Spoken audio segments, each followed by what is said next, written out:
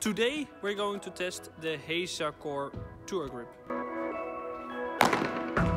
I already know how it plays, so that's why I'm putting it on my old racket. But I do know that some people really like the Tour Grip, so that's why we're going to review it today. Please let me know below what kind of grip you use. Do you use the X grip, the Hesacore grip, the shockout, or basic grip? Or the Noon. I heard some comments about that as well. So please let me know what you use. In this package you get the extra things that you need to put the grip on, because it's quite hard to do.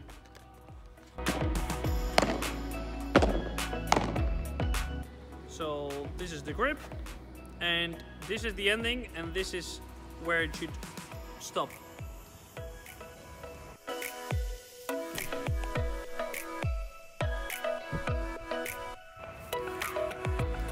You put all the things in.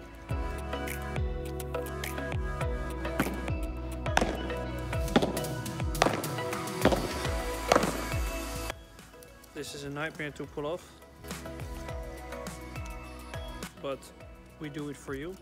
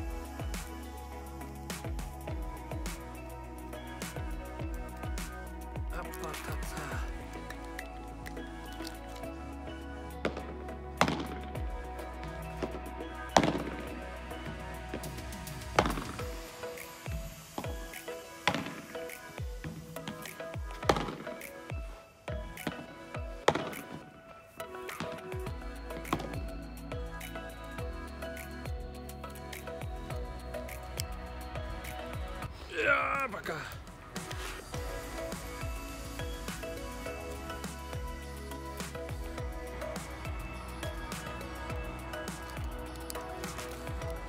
After 20 minutes, we are ready to go.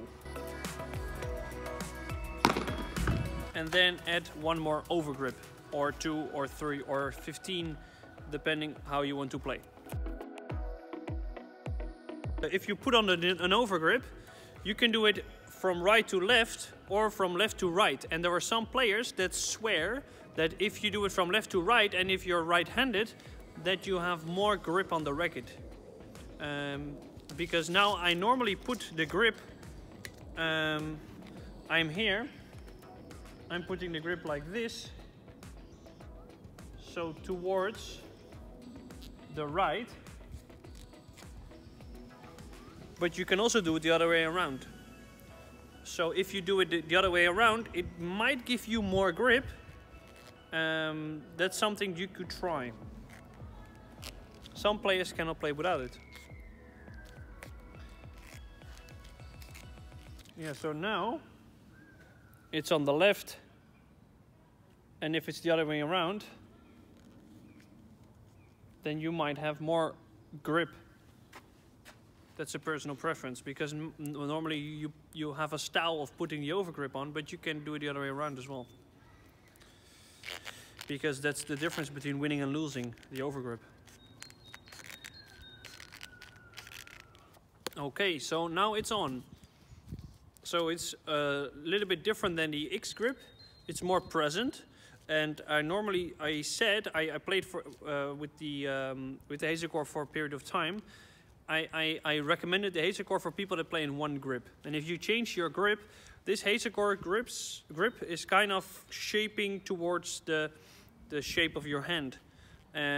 So that makes it very comfortable when you're playing in one grip. I'm somebody that changes the grip a little bit. So then maybe it's not for me. And I prefer then maybe the shockout or the X grip. But it was a very long time ago when I tested this, so I'm going to do it again.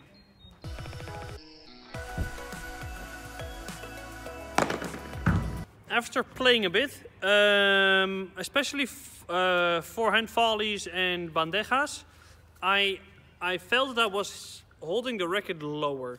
So I was going to be here, which is good for the amount of effect and the amount of wrist that you use and the hands that you use in the match. So that's what I personally really like about the Hesacore Grip.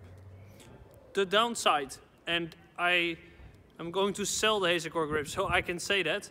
For me, it's too hard. I feel that I have pain in my hands using it. Maybe it's better to use an extra overgrip. I highly recommend to use 2 overgrips over the Hesacore Grip. So Hesacore Grip, overgrip, overgrip. Because otherwise this is too hard.